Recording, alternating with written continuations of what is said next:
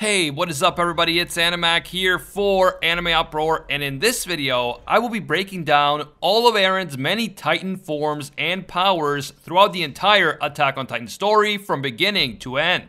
These forms and powers are not just cool to talk about, they also drive the plot of the entire series to a large extent, so understanding them helps us understand the story as a whole. That is why I will be breaking it all down right here in one video for your convenience. If you enjoy our Attack on Titan content and you want us to keep it going, just leave a quick like and comment. It only takes a second, but it really helps with the YouTube algorithm. And of course, if you're new to the channel or you watch our videos but you just haven't taken the time to subscribe yet, do me a quick favor and make this the video that you subscribe and hit that notification bell to turn on all notifications. If you're looking for more Attack on Titan content, we have an entire playlist with different Attack on Titan videos, so check that out. I will link it down in the description. Finally, this video will of course contain Attack on Titan manga spoilers. I am dealing with all the information from the manga and the anime, so please proceed with caution. You have been warned. Let's start it off with Eren's pure Titan form, the Titan he was turned into initially before he ate Grisha and became a Titan shifter. Eren's pure Titan was very different from his Attack Titan shifter form, although it did have some features that resembled a young Eren. This Titan was only 4 meters tall, it had a large head and stocky body, and we only got to see it very briefly in a flashback, so there isn't too much that we can say about it. Eren had no memory of turning into a pure Titan and devouring his father, and so once he eventually transformed into the Attack Titan, he was as surprised as everyone else. Speaking of the Attack Titan, let's talk about Eren's initial Titan shifter form. Eren first unlocks the ability to transform into the Attack Titan during the Battle of Trost, when he is swallowed and nearly killed by a pure Titan. The anguish and desperation that Eren feels in this moment as he witnesses his comrades dying and being devoured by this same Titan triggers Eren's first transformation into the Attack Titan. He turns into a Titan inside the Titan who consumed him, and so Eren's transformation tears the other Titan apart. In case you're wondering why the pure Titan that consumed Eren didn't become a Titan shifter himself, it is because he still hadn't killed Eren and consumed his spinal fluid. Eren had not been digested yet, and so he was able to transform before being completely devoured. As I said earlier, Eren's Attack Titan form is very different from his pure Titan. This Titan is 15 meters tall, so much bigger than his 4-meter pure Titan, and rather than being stocky, his body is extremely athletic and muscular. Initially, Eren has no conscious control while in his Attack Titan form, and he also has no clear memory of what he did as a Titan. So his Titan functions on pure instinct, and the driving instinct for him is to kill every Titan at all costs. So in pursuit of this goal, Eren's Attack Titan overexerts himself and even injures his own body in the process of killing other Titans. On top of transforming into a Titan fully, Eren is also able to perform a partial Titan transformation. For example, he protects Mikasa and Armin from a cannonball by creating an incomplete torso of a Titan and erecting it as a protective barrier. After multiple transformations, Eren becomes more accustomed to being a Titan shifter, and he progressively becomes more capable of controlling his Titan form. It is clear from the start that Eren's Titan is more physically powerful than the average Titan, and this is shown multiple times in the early stages of the story. Eren's Titan is able to take down as many as 20 mindless Titans during his first Titan transformation, and he even manages to take one Titan's head off with a single punch. Later, Eren is able to lift a massive boulder on his own and slam it down in order to plug the hole in Trost District.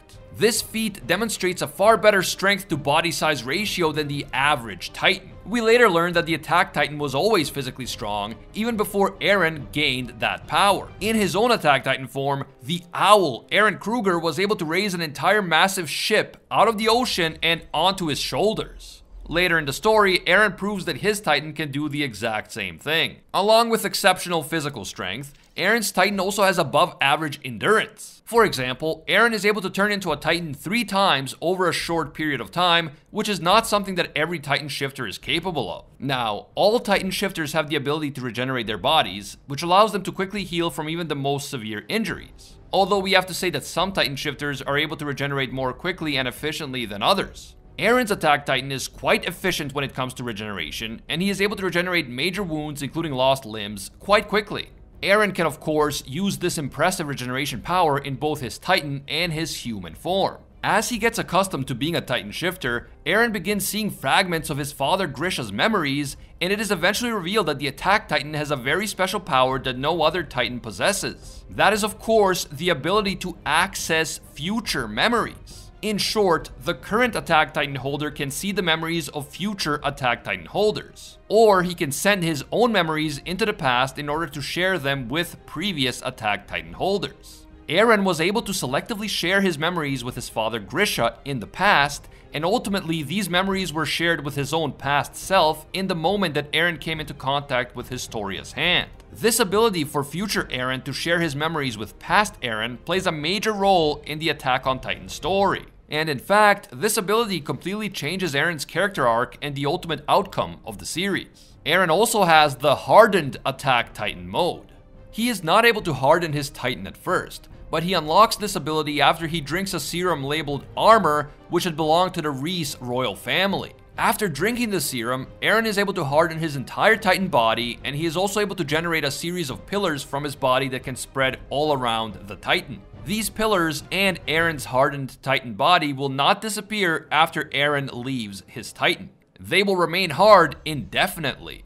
Eren trains for several months with Hanji in order to master his Titan hardening, and he is later able to use this hardening ability to plug holes in the walls that the warriors had created. On top of hardening his entire Titan body, Eren can also choose to harden certain parts of his body only, such as his fists and arms. He is able to use this ability in combat for both offensive and defensive purposes. His hardened punches are able to break even the armored Titan's face armor, and his hardened arms are able to block even the strongest attacks. Now it's time to talk about the infamous Berserk mode, which was an anime-only addition that didn't really have any equivalent in the manga. So, back when Eren's Attack Titan was fighting Annie's female Titan in Stohez district, Annie completely subdued Eren's Attack Titan, and he helplessly watched as she got away from him and started climbing the wall to escape.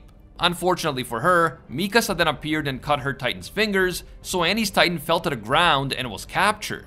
At least this is what happened in the manga. In the anime, this scene went down very differently. In the anime, as Annie runs away from Eren and towards the wall, Eren does not just watch helplessly. Inside his Titan, Eren reiterates his vow to kill all Titans, and then his body begins to change. The Attack Titan's eyes begin to glow blue, and lava-like veins also start glowing across his body. The Attack Titan goes completely berserk, it starts acting like a wild beast, and it chases down Annie before tackling her to the ground.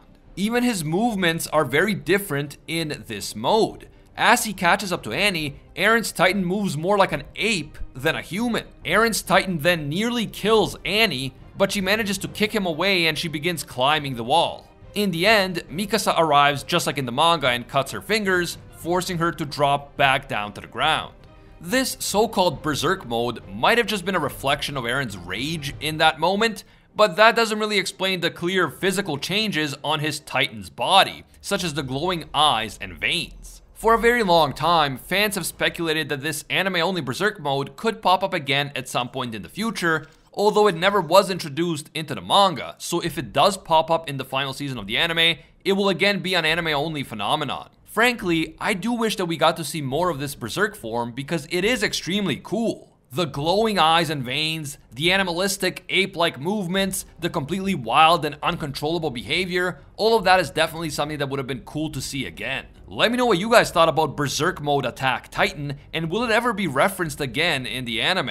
Oh, and of course, if you've made it this far into the video, leave a like and subscribe. Seriously, that really helps me out here on YouTube, and it also encourages me to keep grinding out more content for you guys. The next stage of Eren's Titan evolution that I want to briefly touch upon is his absorption of the Warhammer Titan power. There doesn't really appear to be any real difference in Eren's Titan's appearance as a result of him consuming the Warhammer Titan, although of course he does gain the ability to use the Warhammer Titan's powers. This includes producing giant spikes from the ground and his own body, tunneling underground, and so on. That said, after the time skip, Eren's Titan form does have longer hair, which reflects the changes in Eren's own human form. There are also some inevitable differences that come with the change of anime studios, such as the Titan's eye color, but those are not necessarily related to the form of the Titan itself. And now it's time to talk about the big one, literally. Eren's gigantic, earth-shattering founding Titan transformation.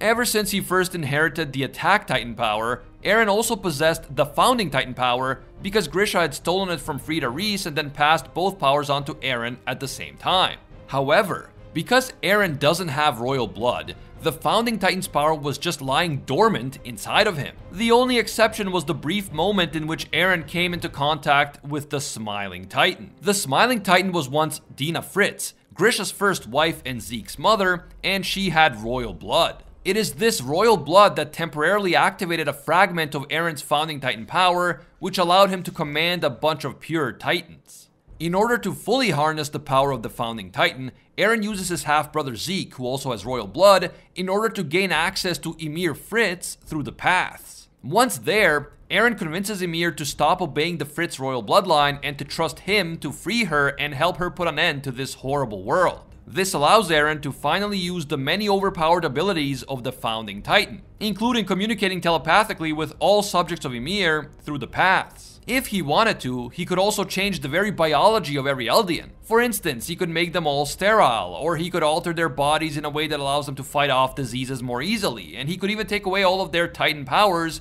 if he wanted to. Eren then initiates the rumbling, and so the millions of colossal titans within the walls on Paradise set out to destroy everyone and everything except for the island of Paradise itself. But the millions of colossal titans marching in unison to trample the entire world beneath their feet is not even the creepiest thing that happens in this part of the story. Perhaps the single creepiest thing in all of Attack on Titan is Eren's Founding Titan form. A massive skeletal spider-esque monstrosity that towers far above even the colossal titans. This is by far the biggest titan that we've ever seen in the history of Attack on Titan, and even other founders like Ymir Fritz's own titan can't measure up to it. There is no exact height measurement for Eren's gigantic Founding Titan, but my own conservative estimates suggest that he is at least 500 meters tall, if not more. And let's just think about that for a second, because that is absolutely insane. Just as a quick reminder, the Wall Titans are about 50 meters tall. On top of its unbelievable size and raw destructive power, Eren's Founding Titan also has the ability to summon all former Titan shifters from history and control them in order to fight off any potential enemies. There doesn't even appear to be a limit to how many Titan shifters can be summoned at any one time, so essentially, the Founding Titan shifter can create an entire army of former Titan shifters that are completely controlled by the Founder. Eren is also able to detach his head from this massive Founding Titan and then create a new Colossal Titan form for himself. This Colossal Titan is the same size as Armin's Titan, and the only major difference is that Eren's Colossal Titan has very long hair while Armin's is bald. In his own Colossal Titan form, Eren is able to overcome Armin's Titan in hand-to-hand combat. And that is it. All of Eren's Titan forms and Titan powers explained. If you enjoy our Attack on Titan videos and you want us to keep them coming, then just leave a quick like and subscribe to the channel. This only takes a couple of seconds, but it helps us out a lot on YouTube, and of course, it's a completely free way to directly support the channel. Also, don't forget to comment down below what your favorite Eren Titan forms and abilities are. I look forward to hearing from you. Finally, feel free to check me out on Twitter and Instagram at AnimeUproar. As always, thank you guys so much for watching, and until next time, see ya, Space Cowboys!